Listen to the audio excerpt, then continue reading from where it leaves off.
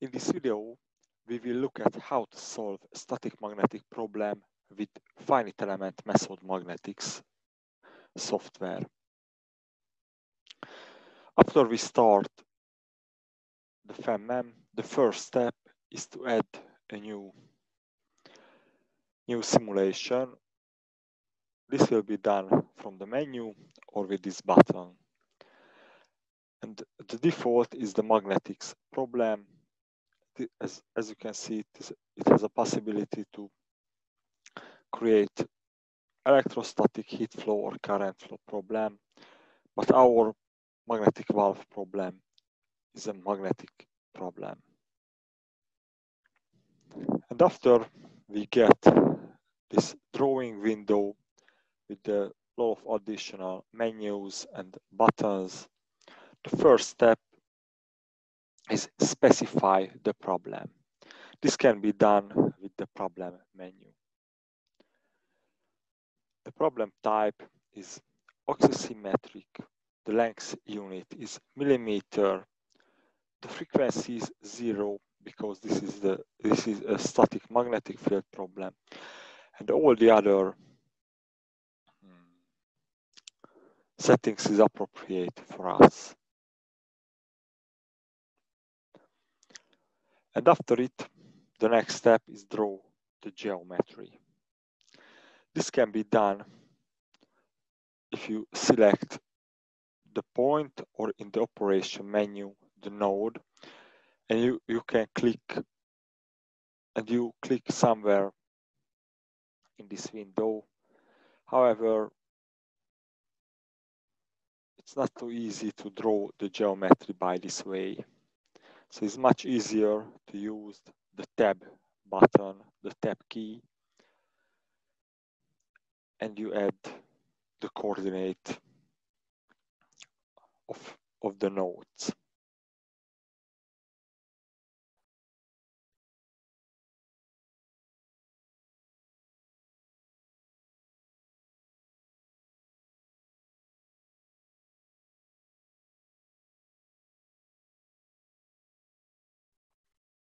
And after we finished the drawing, we click on this button and maybe the minus, and we will see here is the geometry.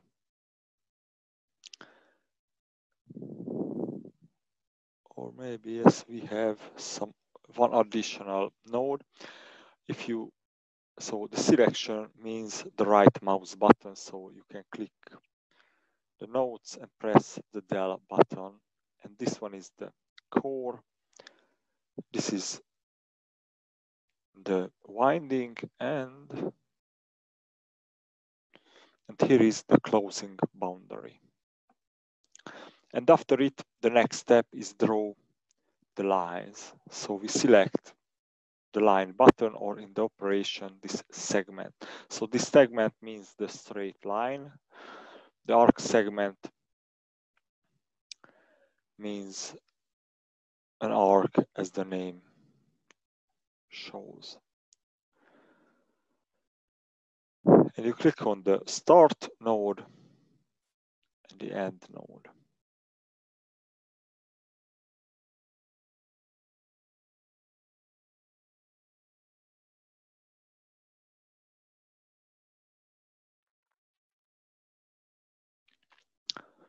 And the last step in the pre-processing task is specify the different blocks. So as I mentioned, this will be the core, this will be the winding, and this is the surrounding air. However, currently we haven't got any boundary conditions or materials, so the next step is specify the materials and the boundaries. If you click on the materials window, you get this definition window, and in the add property means you add a new material, delete property, delete a material, The modify is to modify any properties of the material. So the first is the air. In this case, the relationship between the magnetic flux density and magnetic field intensity is linear. So 1 and 1 in the R and the Z direction also. The next one is the winding. In this case, also linear, the BH relationship. However, it's very important to calculate the source current density. This will be done after we specify the iron core. And the last one is the core. And in this case, we should select this nonlinear BH curve and click on this Edit BH curve. And here you can find this read BH point from text file. And after we select the downloaded file, the first column is the H and the second is the B. So select this one. The B unit is Tesla, the H unit is amp per meter. Click OK, and here you can see the imported data points. And to check this, use this plot BH curve button. And after everything is appropriate, click OK. And almost we finished the material specification, except the calculation of the source current density. This can be done in the following way. So the number of turns is 2000,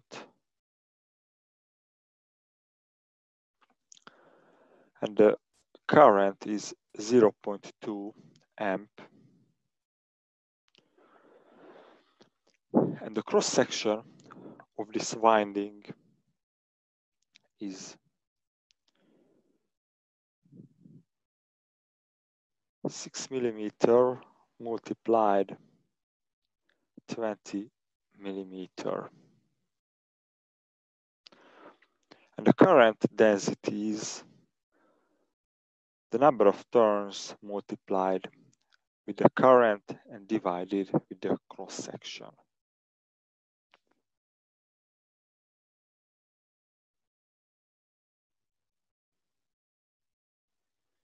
Here you can see this will be the current density, and you copy and finally paste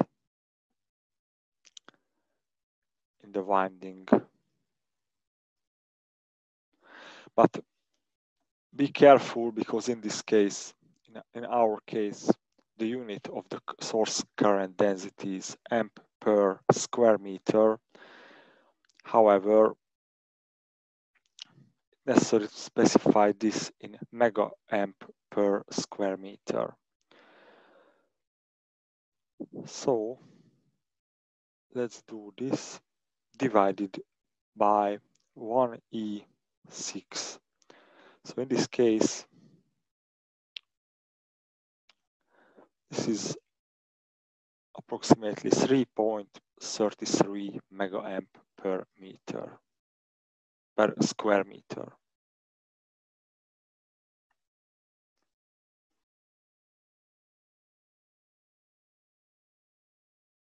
Okay.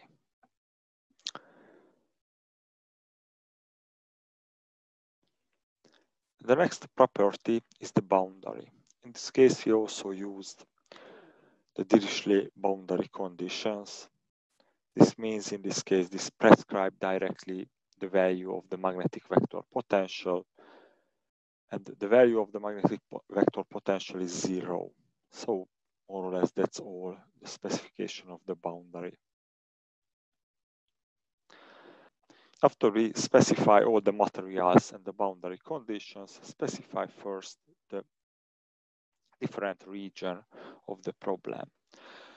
The selection means the right mouse button in this case, so you can click on this none, press the space, you can select the core. And if you want to specify the mesh size, you can done with these options. So here you can add the size of the mesh.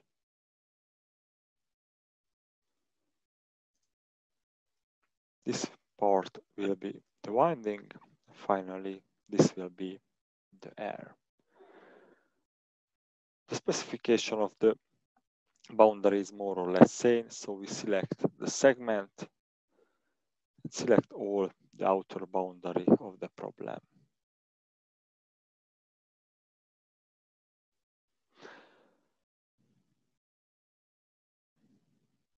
Finally, before we start the simulation, save this design. After we save, our last two steps is the mesh generation. This can be done with this yellow button or this mesh menu and create mesh. Here you can see the finite element mesh, and in this window the number of the nodes. This number of nodes means the number of unknowns. And in the Analysis button, you press the Analyze or you used this button.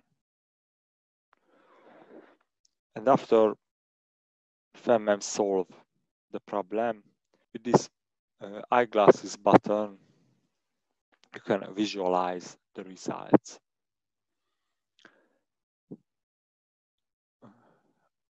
In default, you can see the equipotential lines. So you can click on this colored button and show the magnetic flux density. And also it has a possibility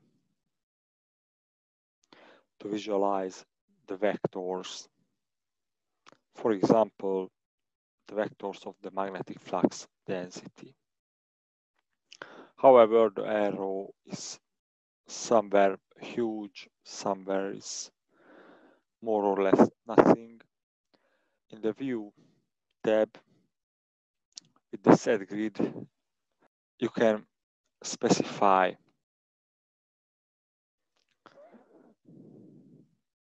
the density of the arrows.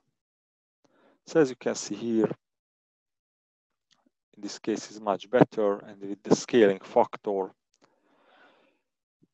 you can create a much better vector plot. And the next step is the force calculation.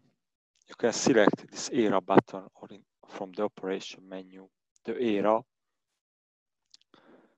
Click somewhere inside the core, select this integrate menu or the integrate button.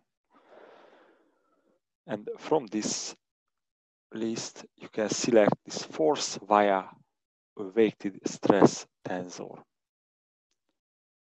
And here you can see the results. If you check the results from the other software, you can realize this is much higher than we expected. So this is more than 200 micronewton. However, the result is less than 100 micronewton. But this goes the mesh. So if we check the finite element mesh, we will see this is not so dense. So we also select this block and respecify the mesh. So this will be 0.5, for example. The winding will be 0.25, and the core is also 0.25. And as you see, in this case is much denser. The finite element mesh. We resolve our problem. And let's see again the results. So we select the core, the integration, and the force. In this case, our result is much better. In reality, this force is the error of our simulation because the core is in the middle, in the solenoid winding. So in this case, the force, if this is perfectly in the middle, is 0. So this is the error of our calculations, but this result is much better. In this case, we also select all the other era, the integration, and select the magnetic field energy. Here you can see this magnetic field energy. Let's recalculate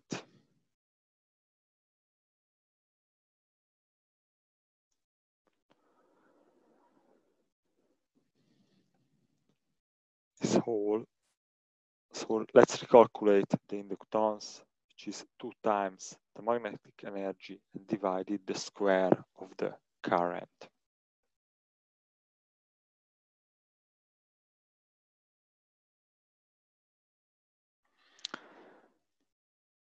And 51.8 microhenry is the result.